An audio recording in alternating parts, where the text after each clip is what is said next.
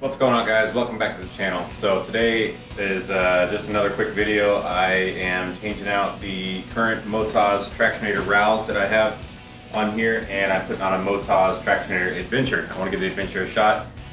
Just seeing as I do ride some road, commuting, some stuff like that. It's kind of, I want to see if I can still do something a little bit knobby, but keep up a little bit better performance on street. So we'll see. But it's still quite a knobby tire. There's nothing weak about this tire at all. So this thing should perform well. I'm getting ready for the Idaho BDR, as I mentioned in the last video that I did. So this is kind of all along those same lines. So you can see my luggage is sitting here. I'm working on getting all that ready. Changing tires, cleaning chains, my oil maintenance and everything is all good. Cleaning the air filter, just doing all that kind of stuff. But changing out tires is kind of a big deal. And I happen to have a really nice little tire changer that my buddy Taz gave to me. And I just in exchange, I changed his tires for him, and it works out good. So that way I can change my tires all the time, and I can just change his whenever he needs it. And so yeah, it works out good. But anyways, so I just want to run you guys through how I change tires and just how simple and quick the process is. Okay, so to start things off, obviously you need to pull the wheel off of the bike and get everything unhooked under here. So on the KTM 1290 that I have, I didn't record this, but it's just the one single nut on the passenger side. You just take this off and then you tap.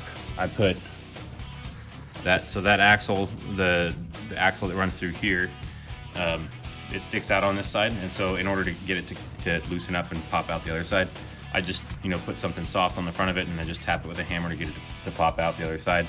Pull that out, push it forward, pull the chain off the sprocket, and then just roll it back out of here. And then the only thing, when you're putting it back in, the only thing you gotta pay attention to is your brake caliper here, your pads. Just make sure that it's open like this, and it should go right back in, no problem.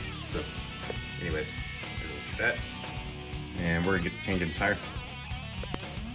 Okay, so one thing that was mentioned in my last tool video the tool roll kit that I carry from the motorcycle was a valve stem tool. So I actually have on my motorcycle, front and rear, I have metal valve stem caps that have the tool in it to be able to remove the Schrader valve in there. So that's what we're going to go ahead and do right now. So let me pull the air out of this tire.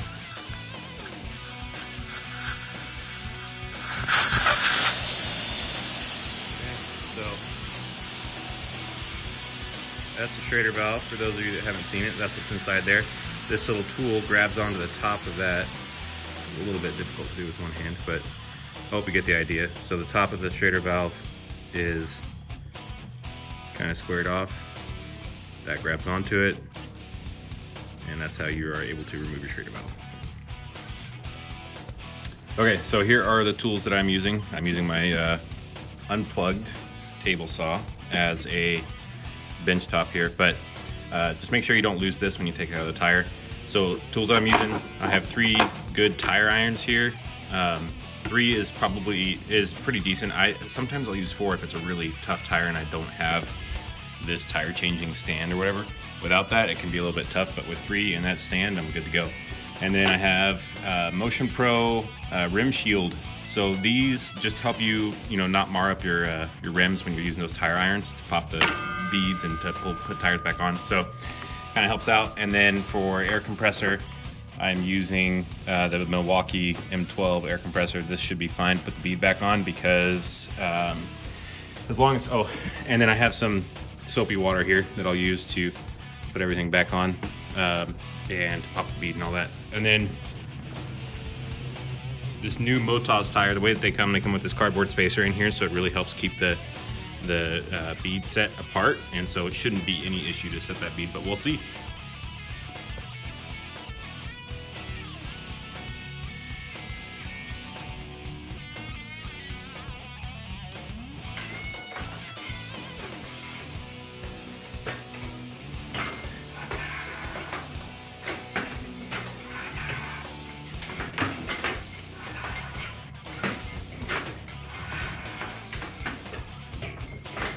Alright, so also one thing to note, right where the valve stem is right here, this that's where there's a, so on these bikes at least, there's a TPMS sensor, and so if you don't want to be like cranking down on the bead right there and end up popping that, so like breaking that TPMS sensor. So just make sure you're careful right around the area of the valve stem.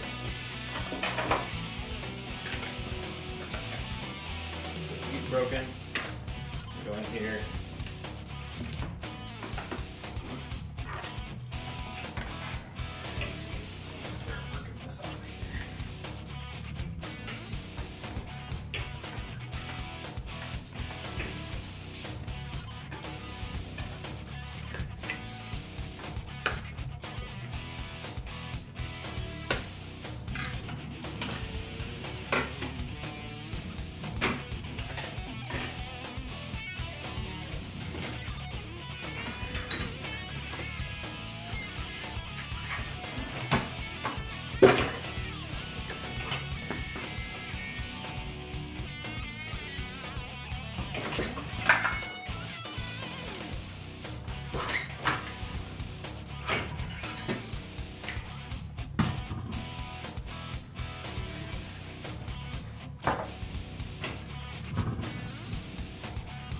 Okay, so I think you guys saw all that, but it's kind of funny how squared off this tire is. Can't even tell when it's on the bike. It's really squared. But anyways, all right, we are gonna start working on putting the new tire on. It's pretty simple to get the tire off, as you can see.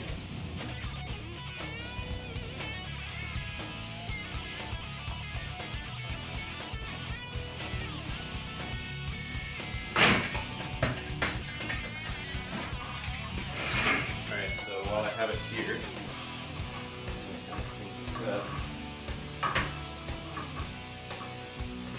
I'm wiping down the inside of the bead too, because I want to try to make sure that it seats nicely. I don't have any issues on this BDR tip, because that would be the fun.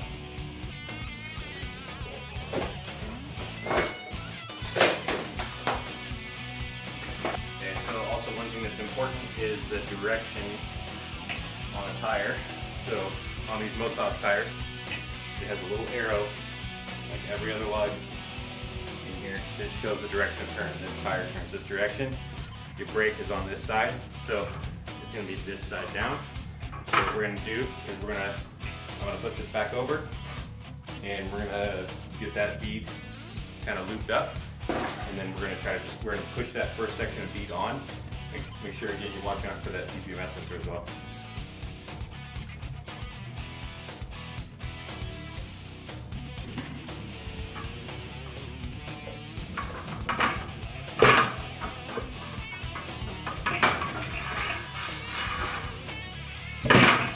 Okay, so that's the first side.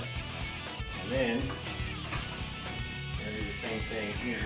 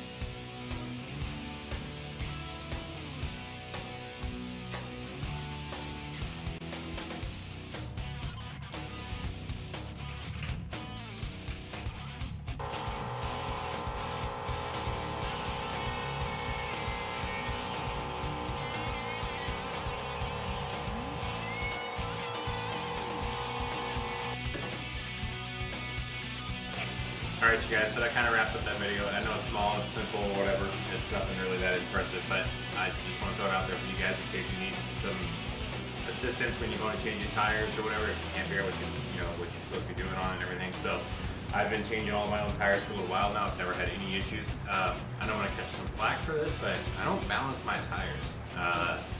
I have not had any issue with these Motoz tires that I've been running with not balancing. I've never noticed any kind of weird wear, any kind of weird noise, shaking, anything like that. No head shake. I don't have any issues, and I don't balance my tires. My buddy Taz, I learned that from him. He was the one who kind of told me that. So I'll probably catch some flack for that, but I've had no issues, so I don't see what the harm is in not balancing my tires.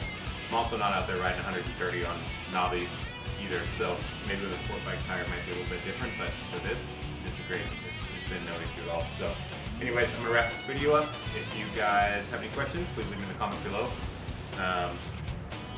And we'll see you on the next one.